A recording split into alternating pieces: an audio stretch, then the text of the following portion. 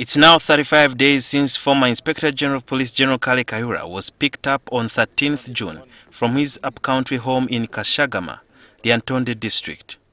He was subsequently confined at Makinde military barracks and is yet to be produced in court.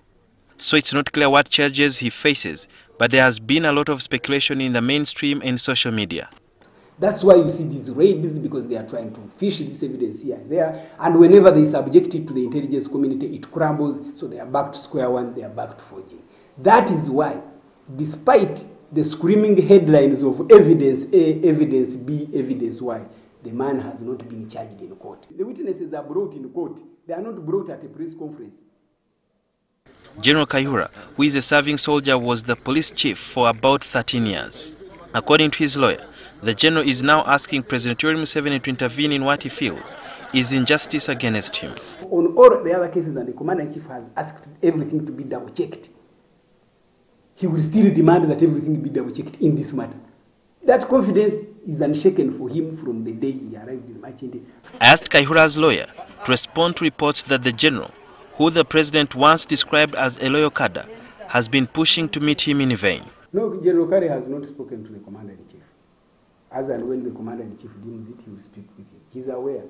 According to Tumwebaze, since his confinement, General Kayihura has neither recorded a statement nor has been interrogated by the army. As a farm we would have been, we have agreed with the military, we would be part of that interrogation. Kayihura believes whatever has been released in the media is not evidence, but figments of the imagination of some people. I can tell you for certain that what they have against him now cannot stand scrutiny in even a Taliban court. On the day the former Inspector General of Police General Kale Kayihura was handing over office, he apologized to the Commander-in-Chief and also his junior, saying he could have made mistakes during his time. I also asked his lawyers why he was so fast to say that the four-star general is innocent, yet that has not been proven by court. Yes, there could have been operational mistakes or some errors of judgment, and that's what he said in his statement. They were not deliberate criminal acts.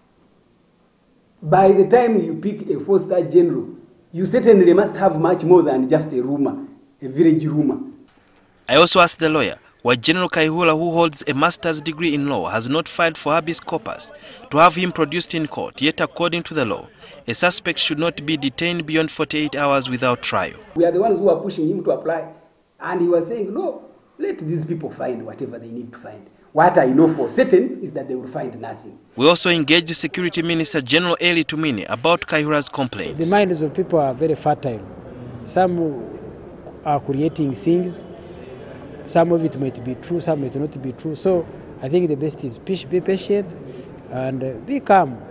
The Security Minister supervises the intelligence agencies, the Internal Security Organization ISO, and the External Security Organization ESO. Sudil Biarhanga, NTV.